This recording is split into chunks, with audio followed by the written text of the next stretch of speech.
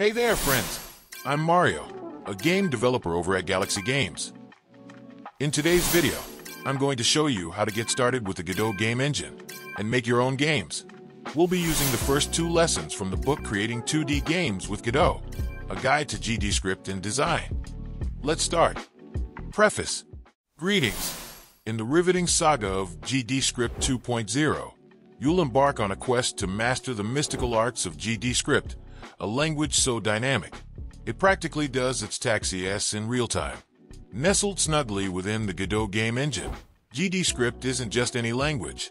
It's the Gandalf of programming languages, whispering arcane secrets to wizards, aka game developers, in both 2D and 3D realms, under the wise guidance of Professor Marijo Trkulja, whose GDScript prowess rivals that of a ninja cat on a keyboard. You'll journey from game development fledgling to scripting virtuoso. By the end, you'll wield GDScript like a seasoned pro, creating games that make even your pet goldfish nod in AP Proval, or at least swim faster. So, whether you're a coding novice or a pixel-perfect perfectionist, GDScript 2.0 promises to turn your gaming dreams into realities faster than you can say, Ctrl+Z. I just made a game. Lecture 1. Lecture covers Understanding Godot 4 Theory, followed by initiating a download and starting the game engine. We'll use a brief overview from Godot 4 literature to introduce newcomers to game development and explain Godot. Godot Engine is a feature-packed, cross-platform game engine to create 2D and 3D games from a unified interface. It provides a comprehensive set of common tools so that users can focus on making games without having to reinvent the wheel. Games can be exported with one click to several platforms, including the major desktop platforms, Linux, macOS, Windows, and mobile platforms, Android, iOS, as well as web-based platforms and consoles. Godot is completely free and open source under the permissive MIT license. No strings attached, no royalties, nothing. Users' games are theirs, down to the last line of engine code. GDScript. GDScript is a dynamically typed, object-oriented language used for imperative programming, characterized by a syntax akin to Python with indent-based programming blocks. Integrated deeply with the Godot engine, GDScript facilitates high-quality content generation. Downloading Godot. First, let's go to the Godot website at godotengine.org and download a Godot 4. When you see the front page, find a Download Latest button. Step 1. Click on the Download Latest. The download will be commencing on your browser. After it, in the Step 2, you will need to extract the compressed files, and to start it, Step 3, by clicking on the first file. Lecture 2. Learn how to get started with a video game by creating a project, setting up a game scene, and building a Greetings World example. When you launch the game engine for the first time, you will see the Project Manager window, as shown in the image.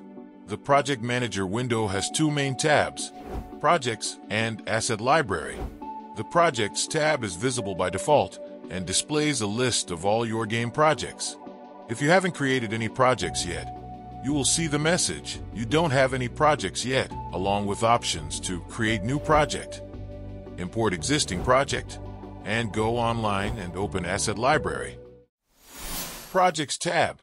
In the Projects tab, you'll find 4 button options, plus Create, Import, Scan, and Filter projects. The Create button allows you to start a new blank game project. The Import button enables you to bring in an existing game project. Use the Scan button to locate Godot project folders in your file system.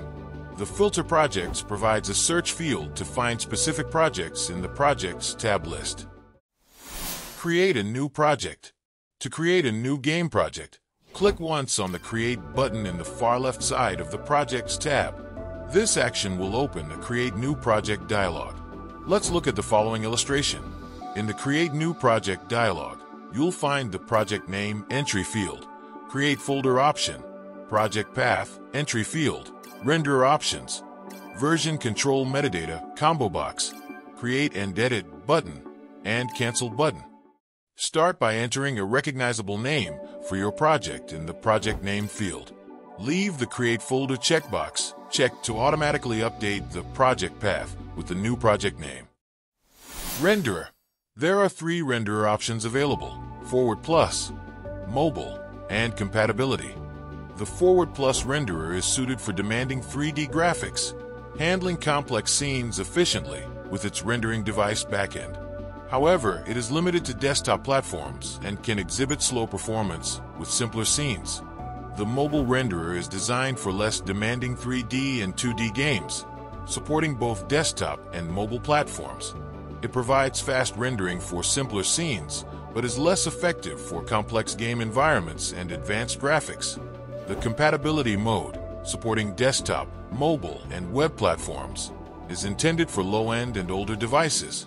It uses the OpenGL3 backend, offering fast rendering for simpler scenes, but limited in handling advanced 3D graphics.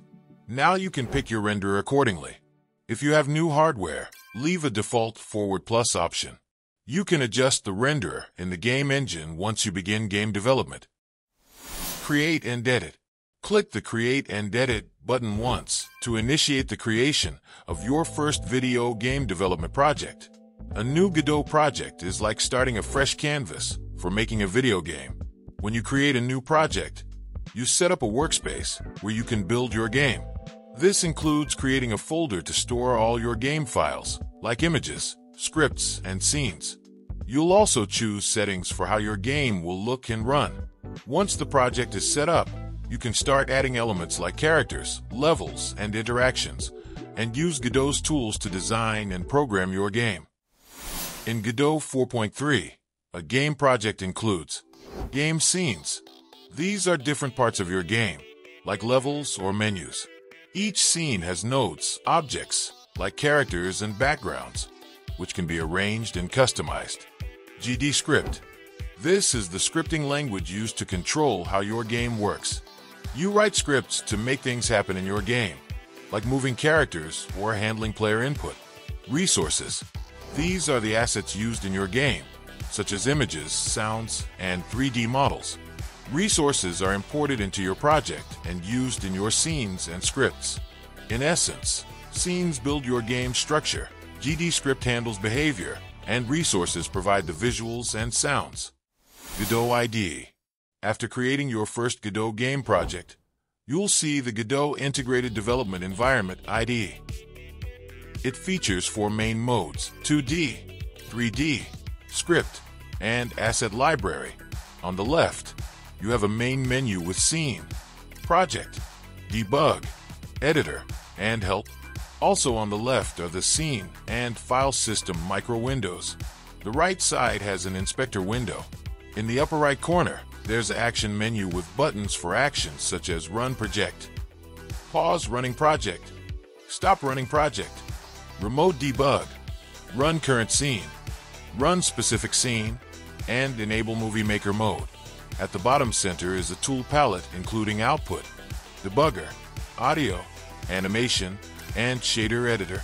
The central area displays the game scene window. Next, you can create a new 2D scene and start by reading a book sample. The information you need is in the video description. I hope you enjoy the material. You can also watch this video